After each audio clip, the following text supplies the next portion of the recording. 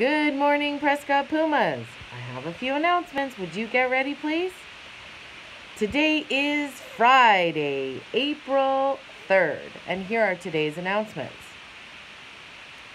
Well, it's still cold, and we're still at home, and we're still safe, so that's cool. Yeah.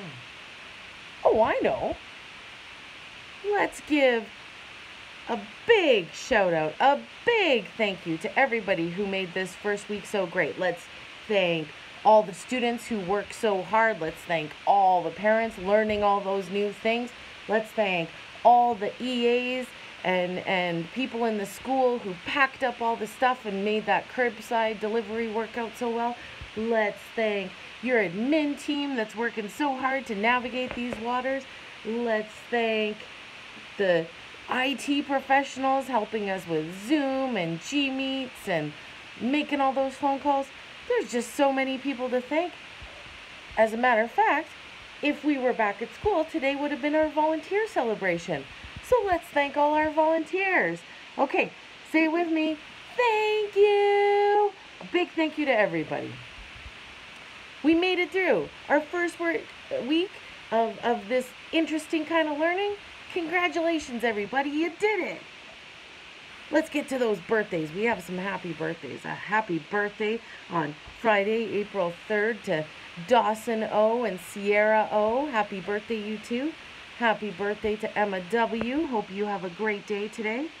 Tomorrow, April 4th, happy birthday to Xander B, Owen B, Ryder M. Hope all of you have a great birthday tomorrow.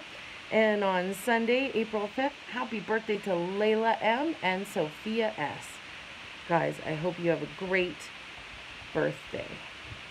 And now, for everyone's favorite segment, terrible jokes. All right, here we go. What happened to the plant in math class? It grew square roots. Hey, why is a math textbook always unhappy? Because it always has a lot of problems. Get it? Math problems? Oh no, that's just a terrible joke. Oh man, I think I have to apologize for that terrible joke.